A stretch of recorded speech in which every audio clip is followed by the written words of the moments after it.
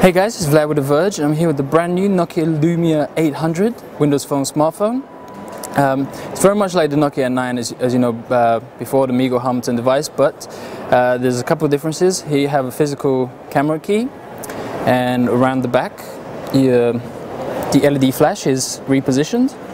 Still Carl Zeiss lens, still the great optics that Nokia is very proud of and happy with. It looks to be about the same thickness, about the same size. Still 3.9-inch clear black AMOLED display, loudspeaker down here at the bottom, nothing on the left side, and exactly the same ports on the top. This is your micro USB, 3.5mm headphone jack, and a SIM card slot over here. We should actually check.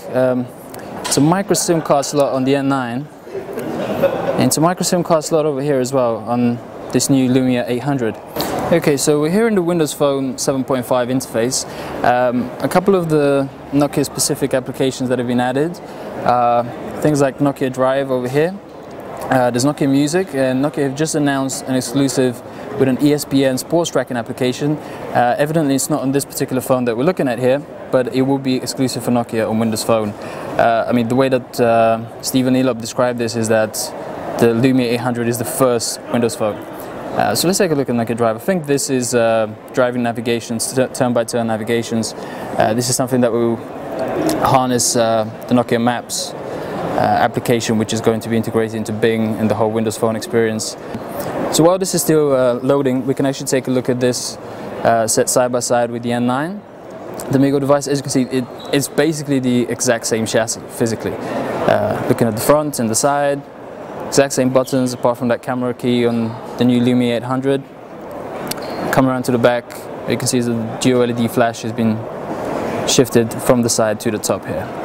And this is the navigation here. We're not going to risk it because there's a bunch of connectivity issues here at the event.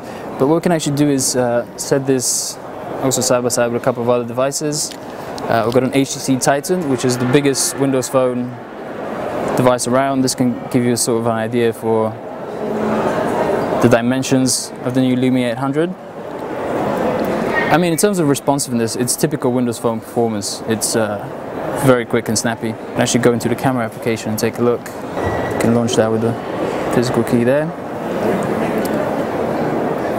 Yeah, it's exactly the standard Windows Phone camera application.